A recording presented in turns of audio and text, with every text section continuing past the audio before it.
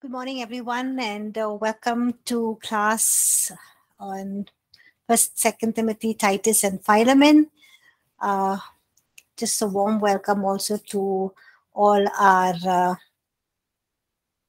e-learning students as well. So welcome, e-learning students.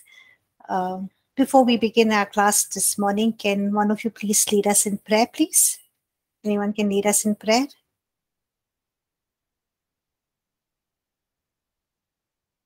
Shall I pray? Yes, thank you, Vinny.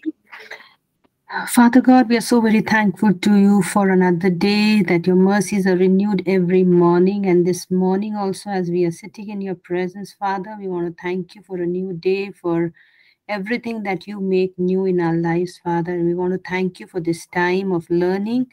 Lord, we surrender ourselves and we yield to the Holy Spirit as we learn how to interpret your word, how to understand your word, Father, and whatever you have for us today, may each one of us receive that Rhema word. May we understand what you have for us, Father, and may we be able to interpret the word in such a way that we are able to, Lord, pass it on to others with gladness, with joy, with confidence that our Lord is the one who has given us this alive word, which works in the lives of people, and Lord, that many should love you, Father, and come to you, Father, in the way you want to lead us, Father. Lead us today. Anoint Pastor, anoint all the students who are in, Father, and who would be hearing this lecture, Lord, Father, later. We pray that your word shall continue to grow in us and help us and guide us to follow your footsteps and do what you have accomplished in us, and Father, you want us to do. We want to thank you once again for how you lead us and how you love us, Father. Thank you for who you are, and thank you for all the blessings of life. We give you glory, honor, and praise, and ask this prayer in the precious name of Jesus, our Savior and Lord. Amen. Amen. Thank you. Okay. So last week we were studying 1 Timothy chapter 1. We came up from verses 1 to verse 17. We look at verses 18 to 20. Basically, in chapter 1, Paul is giving Timothy, young Timothy, who he has left at Ephesus, the city of Ephesus, to oversee the churches as a spiritual overseer, giving guidance and leading the churches there. And young Timothy is facing hardships, and he wants to come back to Paul, be with Paul, minister along with him. And in this first chapter, he's giving him various reasons why he wants young Timothy to remain in Ephesus. So, in verse 17, 16 and 17, he gives him another reason why he needs to continue to remain in Ephesus. He gives him a description of who God is, and he's saying that God is King, He's eternal, He's immortal, invisible, the only wise God, and because He is this, and because this is His nature and attributes, he's saying, stay there, remain in Ephesus, because considering the greatness of the God who has called you, who you are serving, and this great God was worthy of Timothy's sacrifice, and this great God who Paul just breaks out in praise, will empower young Timothy for his service, even as he serves and ministers God in the city of Ephesus. And then he goes on to give him another reason in verses 18 to 20. So can one of you please read 1 Timothy chapter 1, verses 18 to 20, please? Yes, Asha. This charge I entrust to you, Timothy, my child, in accordance with the prophecies previously made about you, that by them you may wage the good warfare, holding faith and a good conscience. By rejecting this, some have made shipwreck of their faith, among whom are Hymenaeus and Alexander, whom I have handed over to Satan, that they may learn not to bless it. Amen. Thank you, Asha. So in verse 18, Paul is telling Timothy, this charge I commit to you. So the Greek word for charge here is the same that he uses in 1 Timothy chapter 1 verse 3, which I also mentioned when we were studying 1 Timothy chapter 1 verse 3, that this Greek word, actually this ancient Greek word of charge, it is a military word which is referring to an order that is given by a commanding officer. So when a commanding officer is giving an order, there is no choice about it. You can't choose. You can't do what you want. You just have to do follow the order that has been given to you. So he's saying, this charge or this command I give to you as a commanding officer, so he's giving him this charge. He's committing to him again this charge, this order, and to remain in Ephesus, to oversee the churches there, to continue to work in Ephesus and bring things in order in the churches of Ephesus. He says, the charge I commit or entrust to you, Timothy, my child. So even as Paul is, giving this order, to young Timothy, and it looks like, Paul is a commanding officer, but, he's being strict, or he's enforcing something, but he's also at the same time using words or bringing in a relationship which is so beautiful. So here he's saying, I'm commanding you as a commanding officer, giving you this order, but the other side he's saying, you are my child, and I'm giving you this command or this order, not as somebody who's above you or superior to you, an apostle who's greater, a commanding officer, but as a father telling a child, giving a child the order. So he's saying, this charge and trust to you, Timothy, my child, in accordance with the prophecies previously made about you. So according to the prophecies, God had spoken to Timothy through others, through the gift of prophecy.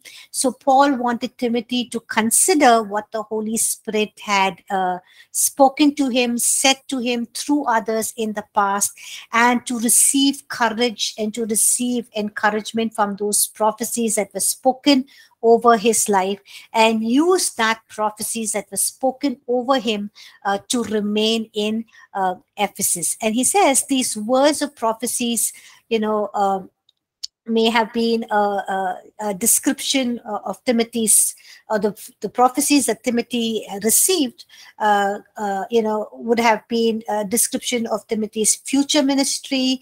It can also be a warning against him being timid in his work for God. But whatever prophecy that he has received, Paul is writing this and reminding him to draw strength. He says, this is what God wants you to do from those prophecies. Draw strength from it in your present difficulties. So even, we receive a lot of prophecies, what people speak over our lives. Some things can be applicable at that moment. Some things we do not know why it was spoken at that moment. But you can write down those prophecies. And, when you go through those situations, whatever it may be in the future, you can go back, read those prophecies, and you can speak that over your life. And, you can see the word of God come through in your life, which is amazing. Okay. So he's saying that, these words of prophecies, that was spoken over his life, whatever it, for whatever reason it could be. It could be for his ministry, future ministry, warning him not to be timid, fearful, whatever it is. But just draw strength from it, from the prophecies that were spoken over his life. Paul refers again to these prophecies later on in his letter in chapter 4. Of 1 Timothy chapter 4 verse 14, where he says, do not neglect the gifts that is given, that is in you, which was given to you by prophecy with the laying on of hands of the eldership. So maybe, he was anointed, appointed, called to serve, to minister, into full-time ministry, or to be a missionary, whatever, when the elders lay their hands on Timothy. So he says, don't neglect that gift. You've been given this gift of, of ministering, of serving God, of being this missionary or evangelist, whatever the calling was for Timothy. Don't neglect that gift which was given to you by prophecy, the laying on of hands of the elders.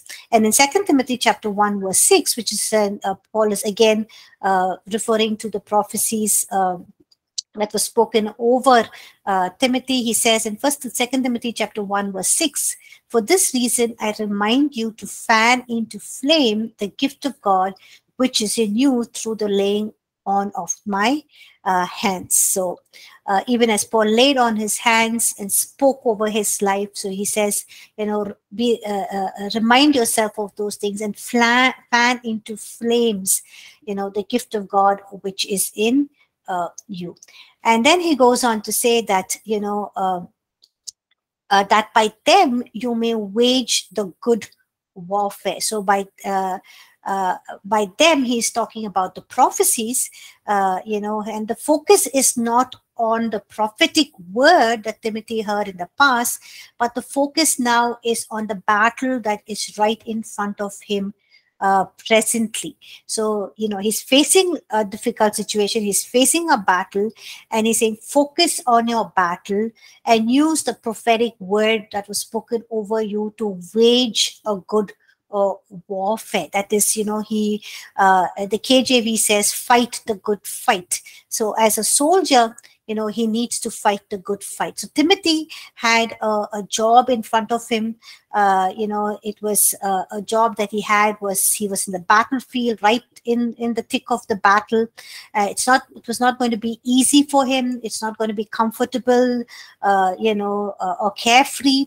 But he had to approach this whole assignment that was handed over to him, this responsibility, this job that Paul had left him to do in Ephesus.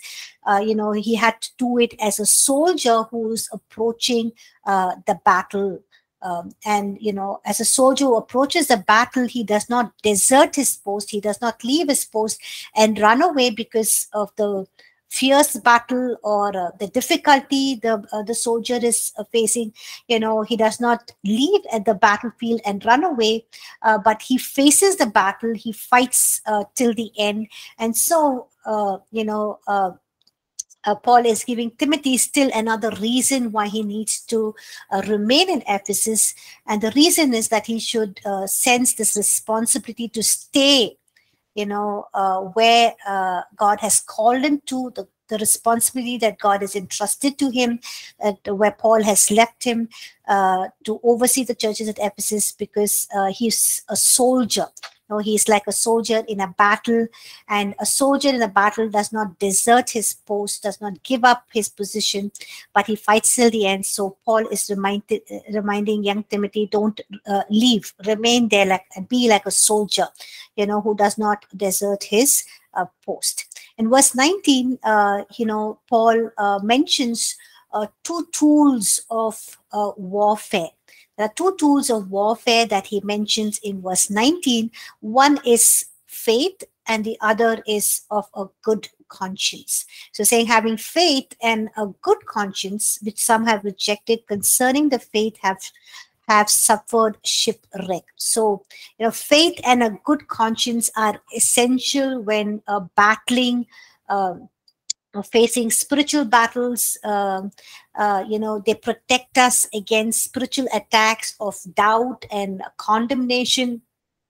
So very important tools that we have for warfare is faith and a good conscience, because they protect us against spiritual attacks of doubt and condemnation. So Timothy had to have faith. What was the faith? And Paul has already given him a good description of who he needs to put his faith on. Faith in this God who is eternal, invisible, immortal, the only wise God. And he says this God is in control. and this God would guide Timothy in everything that he has to do, even as he continues to remain in Ephesus. He's saying, just continue to seek God, and he will continue to guide you, because God is in supreme control. He is sovereign, And the second thing, second tool he gives for his warfare is a good conscience. So basically, a good conscience is living right before God and man. When we do away with the good conscience, we do things that our conscience says are wrong as well. And then when we do things that are wrong as well, we will make a shipwreck of our faith, and it will ultimately destroy our own faith. So the importance of good conscience. It's important for us to have a good conscience, because, if we do things that are our conscience tells us is not right, is wrong, we still go ahead and do it, then it will, ultimately lead to shipwrecking of our faith or destroying our own faith. And Paul is reminding Timothy that he has to have a good conscience, because he's young, and there are people who are ready to attack him. There are older leaders, deacons in the church who are much older to him, people in the church who are older, even younger people, they would just attack him, or these false teachers would just, attack him. And if Timothy does not conduct himself rightly, then they would have a good reason to continue with their attack. So a good conscience is actually connected with a good conduct, or translates into a good conduct. It's seen in the way that we act. It's seen in a good conduct, the way that we live our lives. And Paul gives him an example of how some people, who have not used these tools of faith, or have not used this tool of good conscience. They have given themselves to doing things that are wrong, and that has ultimately shipwrecked their faith and destroyed their own faith. And he says some have rejected these weapons, which some have rejected. So he's talking about two people who have rejected these weapons. And specifically, Paul speaks of them rejecting their faith and their good conscience. And he names them as Hymenaeus and Alexander. These two people have rejected the tools for warfare, and he says that he has delivered them to Satan, that they may learn not to blasphemy. So Hymenaeus is also mentioned in 2 Timothy chapter 2 verse 17, where he's mentioned in connection with Philetus, and he's mentioned as a very dangerous man. There in 2 Timothy chapter 2 verse 17, one of the doctrines that Hymenaeus was promoting was that the resurrection had already taken place. It was already past. It seems that they were teaching that that people are already in God's millennial kingdom, and there is no more resurrection to come or to take place.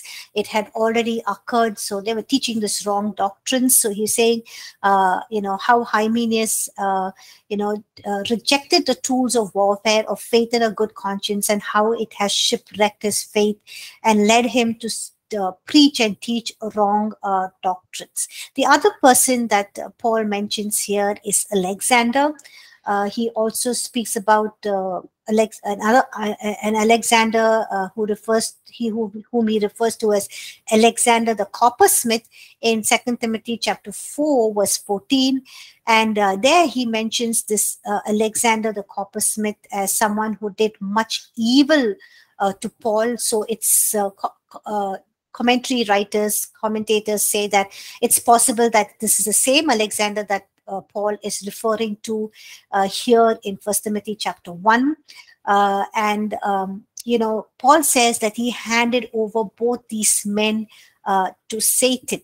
Now, Paul did something similar, which he writes in 1 Corinthians chapter 5. There he, in the church at Corinth, there was a man who was living a sexually immoral life. and the church was not doing anything about it. So Paul is writing to the church at Corinth, and in 1 Corinthians chapter 5, verse 5, he says, hand this man over to Satan for the destruction of the flesh. But I like what he also writes in the latter half of that verse, so that his spirit may be saved on the day of the Lord. So, Paul is not being cruel or rude or, shunning people away who are living in sin, because they are the people who need to experience more of the grace of God, the forgiveness of God, to be able to see their sin, to be able to be reconciled back to God, acknowledge their sin and be reconciled back to God. So, but Paul is doing this with a specific intent, so that, people, once they are excommunicated, which means once they are put out of the fellowship. So Paul is saying, hand them over to Satan means, get them out of the church of fellowship, which means that they are no longer under the spiritual oversight of the church leadership. They're no longer under the spiritual covering or protection of God. And when they are in that stage, in that position, they're not in the church. They're not under the spiritual covering of God. They are, in the world. They are open to Satan's attack. They're open to, they're in Satan's world, his domain, so to say, his rule, his reign.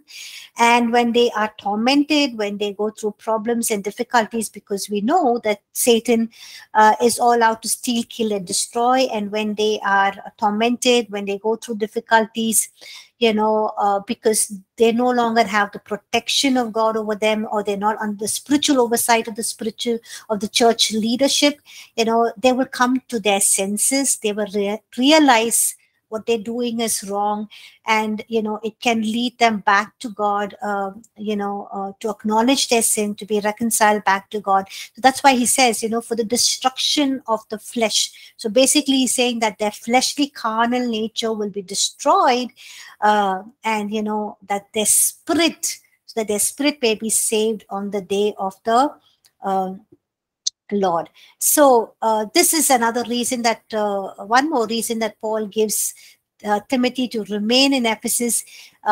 What is the reason? He's saying, you should do this because not everyone else does it. There are many people like Alexander and Hymenaeus who've deserted the faith, who shipwrecked their faith, who left their faith. So not everyone is able to stand strong.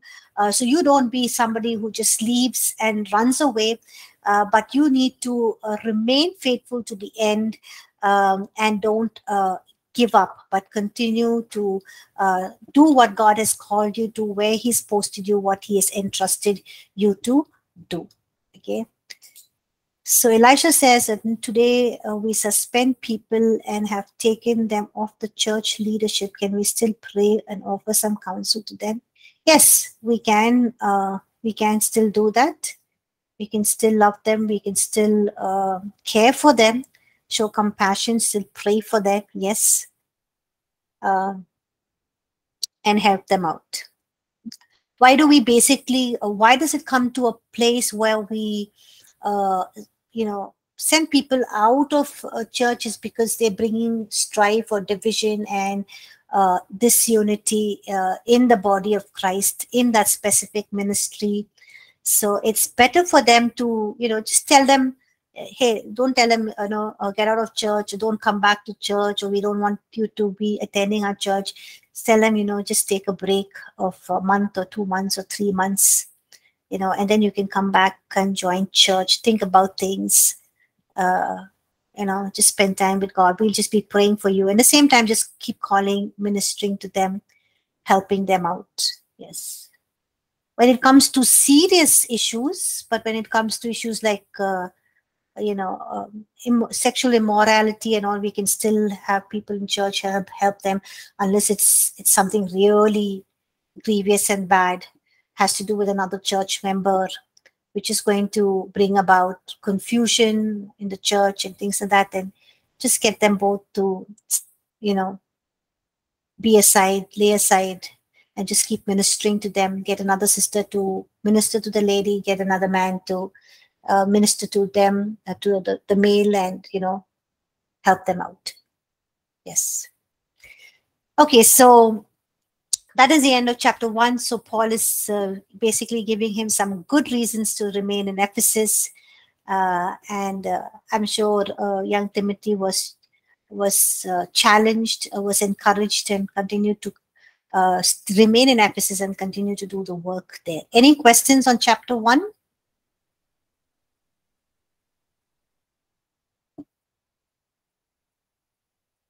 Any questions on chapter 1? Yes, say. I don't know if my question is out of this class, but I was just thinking, is there a relationship between what Timothy was going through? Sorry, say, I didn't hear you from Can you hear me, Ma? the beginning. Can you? Can you hear me, Ma? Yes, a little bit. Oh, okay. So I was just saying that I think my question might be out of this class, but I was just wondering if there was a connection between the church of Ephesus described in Revelation chapter 1 and then what Timothy was going through as a leader. I don't know if there's any connection to that, or was this years after Timothy was the leader of the church? Yeah, good question.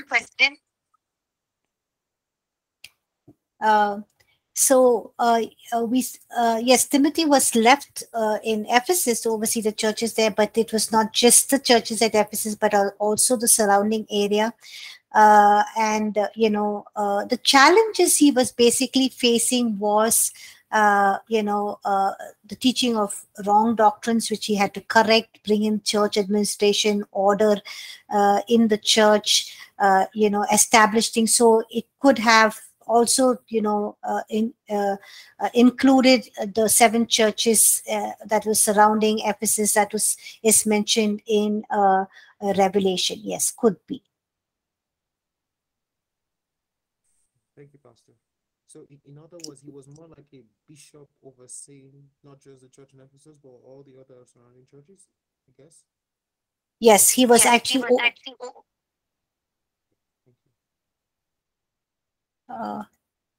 he was overseeing the churches not only in the city of Ephesus, but also the churches that are mentioned. A possibility is there because the churches were started when, those 7 churches were started by people who were ministered and trained by Paul when he was doing his ministry for 3 years at Ephesus, teaching in that Tyrannus hall. People who went out, his co-laborers, people were trained there and started those churches. So it was kind of connected to the churches of at Ephesus. And so, yes, Paul would also have required young Timothy to oversee the churches. So the responsibilities were really huge and big, considering there were so many churches in Ephesus and also the surrounding areas. And also he was young, people were there, were much mature, grown up, the false teachings and doctrines, and it was very difficult for Timothy. So could be a possibility, yes. Thank you, Pastor. Thank you, Sei. Anyone else? Any questions?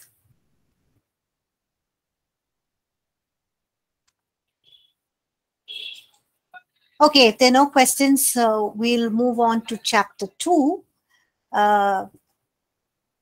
So if, if one of you could please open up to, or all of you can please open up to 1 Timothy chapter 2.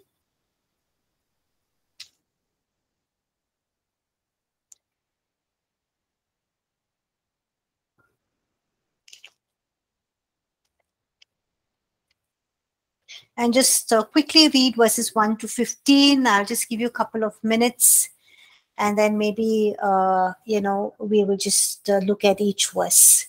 Okay, so all of you can quietly just open up your Bibles, read 1 Timothy chapter 2, verses 1 to 15, and then we would study that in detail. And if you finish reading, you can just indicate the chat section that you're done, and then we'll proceed. Okay, First Timothy chapter 2,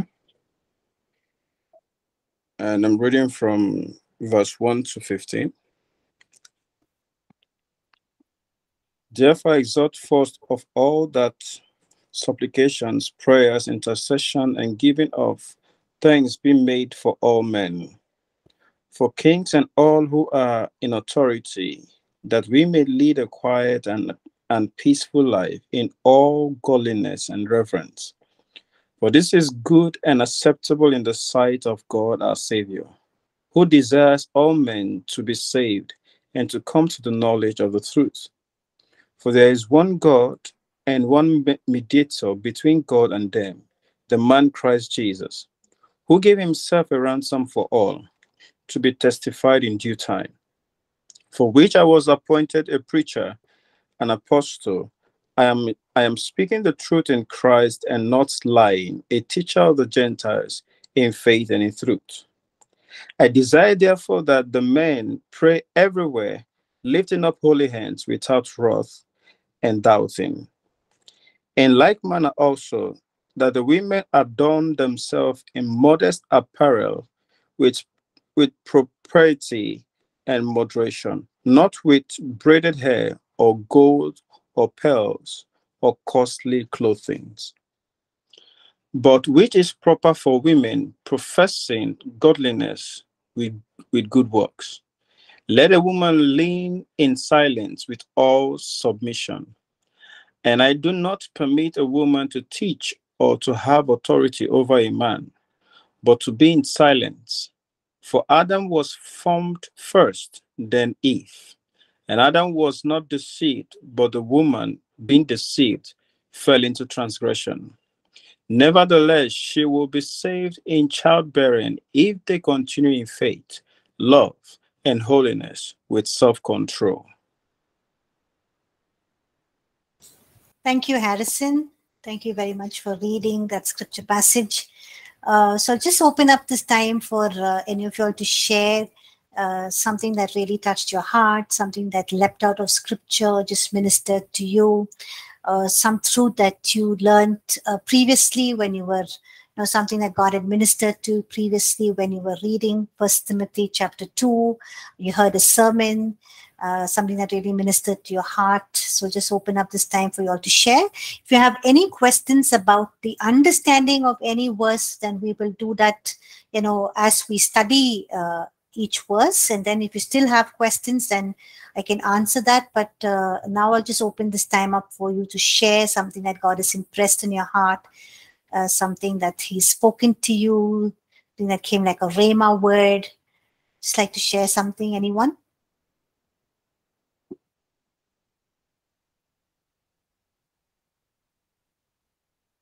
Okay, I have a concern so much about First Timothy chapter 2, and that's about the role of men and women in church. And if we look at today, women are really playing most of the roles of men. So, and if we want to look by what First Timothy chapter 2 is saying, then we want to say that it is wrong. So in this case, what are we supposed to be saying? Are we going to be saying that it is wrong or it is right?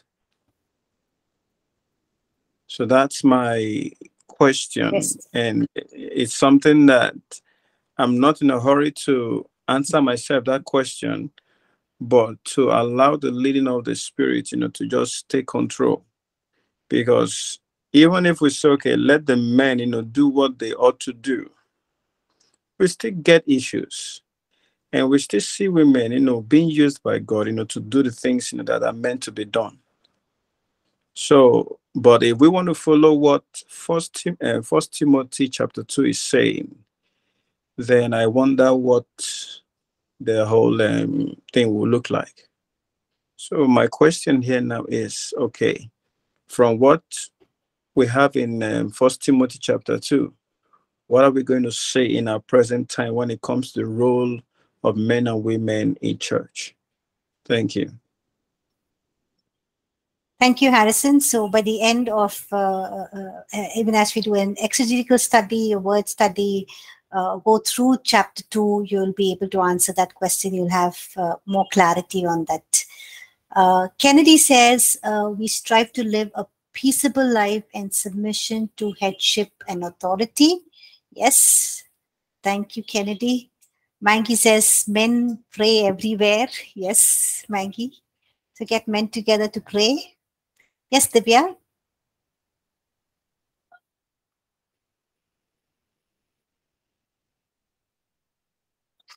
Yes, Divya, is your mic unmuted? Can you hear me now? Yes, now I can hear you. Oh, Yes. so sorry. Okay, yeah, thank you. So, in that passage, godliness and reverence, it's mentioned in verse 2. Um, that is, we might, while we read it, we'll just read it off and go, but it has a lot of, essence over there. So, we, I felt like right now I don't have a proper explanation, but I felt like God wants us to really understand what he meant, like when he says men lead a quiet and peaceable life in all godliness and reverence, and also authority, that we need to respect the people who are kept in authorities. So we know, especially during COVID times and things like that, there was such a lot of reference to the scripture. Especially here and all, it was like people were not ready to wear masks. People did not want to obey the authorities. So there were different opinions, and it caused a lot of division, actually, even in the church. So that is something that we obey the authorities in the Lord. That is what is something that I was thinking is right. If it is going beyond what God is asking us to do, then we need to step back. But yeah, we surely should respect the authorities that God has placed in our midst, as well as the.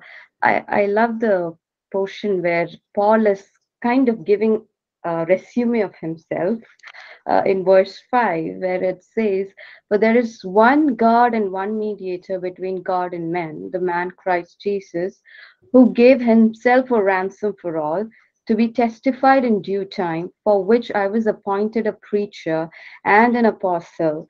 I am speaking the truth in Christ and not lying, a teacher of the Gentiles in faith and truth." So it's kind of a resume that Paul is just telling. And I love the fact how clear he is about his calling. He's just saying, yeah, I am a preacher and an apostle. And he's presenting the gospel there so beautifully that he's just saying there's only one mediator. It's amazing. Very, very well written. Yeah. Of course, Holy Spirit breath. Yeah. Thank you. Thank you, Divya. Yes, we need to submit to authorities. We learned this when we were studying Romans, the book of Romans, Paul's letter to the church at Rome.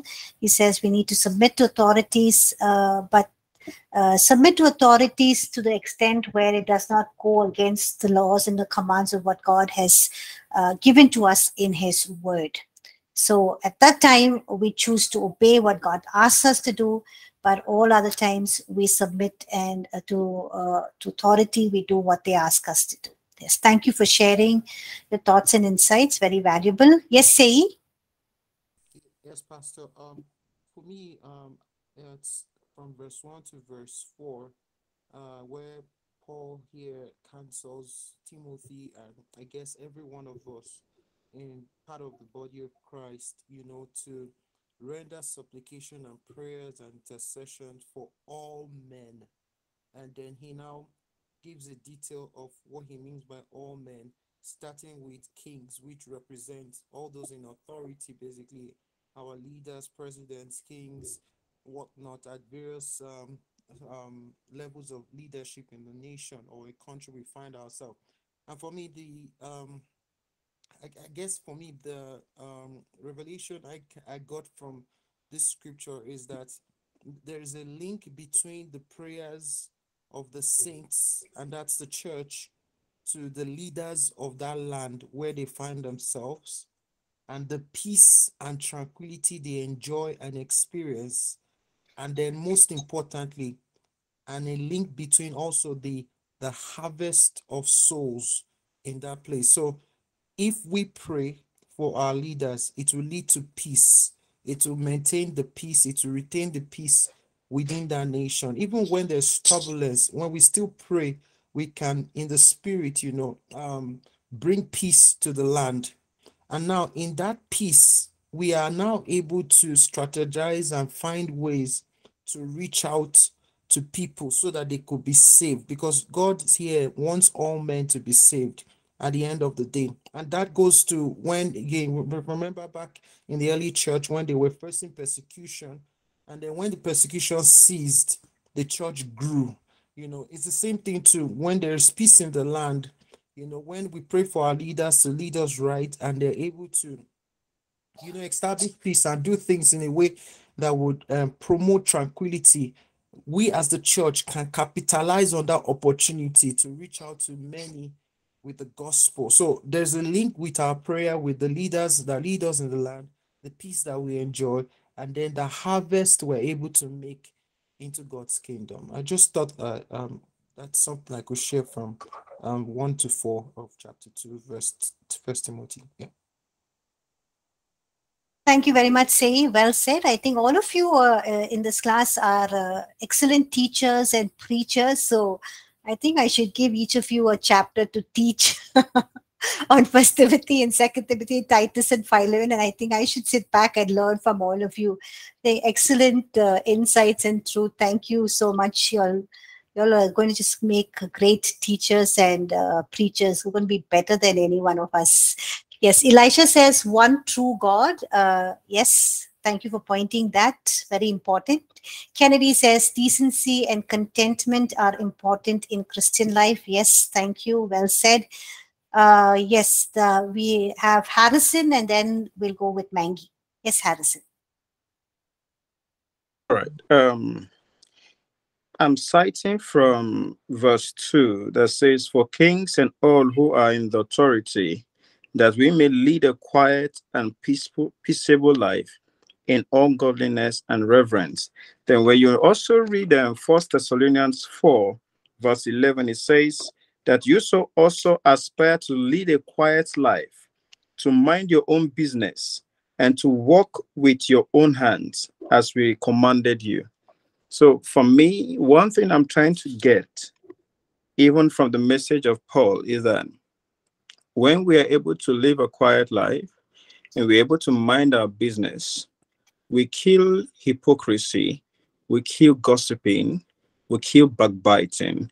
Because the time, you have, minding your business, you'll not be having the same time, poke nosing into other people's business.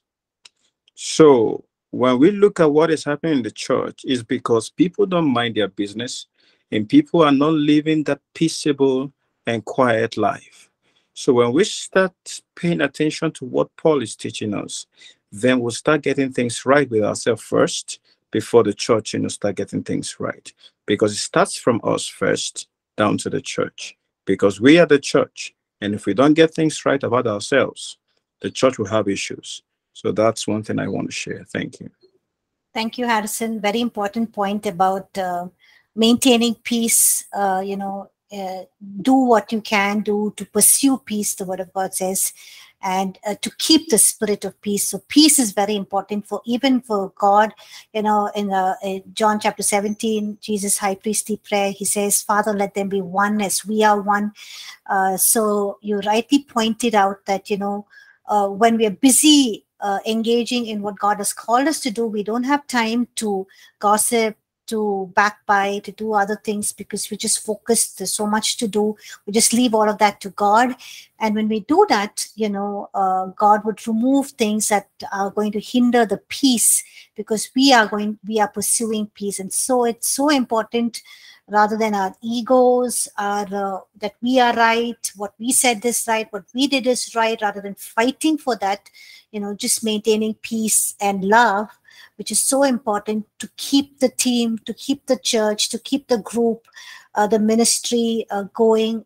This is very, very important. And so as leaders, as people who are part of the church and leading teams or part of a team, we need to ensure that we maintain peace and togetherness and harmony and love. Thank you, Harrison. Mangi, over to you. Thank you, Pastor. Points that I might address a little bit different from the blessed teachers. What I found in this chapter that's that there was a two-way communication between Paul and Timothy, and Paul was responding to some questions that Timothy raised beforehand. For example, in verse 7, where he has to say that he's not lying, he's speaking the truth. It's like he's trying to prove himself to be trustworthy, because he's responding. It's like there was a communication before. And second thing is on the woman not being able to teach. He's just responding to the question that Timothy asked. And I feel like those verses cannot be taken just a verse alone. We need to understand the whole concept and why he's saying that. Also, on a woman would be saved by childbearing if they continue in faith, but every believer would be saved by faith. And if no one believe or doesn't have faith, they will not be saved. So yeah, we should take the whole chapter and the whole book as one big idea instead of just one verse. Thank you, Pastor. Thank you, Mangi. Well said. Yes, we need to not just interpret scripture just as we see it or read it at face value, but interpret scripture in the light of the rest of other scripture. That's one point you mentioned. Yes, and also Paul is writing to Timothy based on information that he's received or heard from people who may have traveled from Ephesus to Macedonia, where Paul is writing to Timothy, also may have received a letter from Timothy. So he's writing to encourage him and also to, talk about various issues the church is facing and how to handle that. Yes, right. Thank you, Mangi. Yes, Christopher? Yes, thank you, Pastor. So I was just actually thinking through this point about the praying and doing supplications and giving of thanks for people in civil authority. And as I was going through also your notes, you had mentioned about that in this current time, the Emperor Nero was actually the emperor, and he was very much against the Christians, and also was persecuting them. In fact, he was the one, as per your notes, he was also the one who had Paul beheaded and had Peter crucified. So I'm just thinking that if you look at in the current time and how we can apply this, there may be situations or governments or people in civil authority who are there to persecute, to really go after Christians. So I guess my question is, praying is there, but do we still sort of live in that environment of persecution, and or do we have to try and do something about it, besides the praying and living in godliness? So I guess that is the question I have. And recently, I'm just to point out, I've been also doing a little bit of research on the state of Israel and how they are how they also are in a situation where they are a small little nation that is sitting right among all the other nations that a lot of them are against them, and they have basically they're showing a lot of strength to ensure that that they are not not only just persecuted but also attacked. So just trying to understand this what is there in this Bible scripture and how it applies in the current times. Thank you, Christopher, for your question. Oh, it's time for our break now. We'll go for our break, and then after we come back from our break, we'll first begin with answering Christopher's questions, and then we'll continue looking at our study of each verse in 1 Timothy chapter 2. Okay, so we'll go for our break. Thank you, everyone. See you.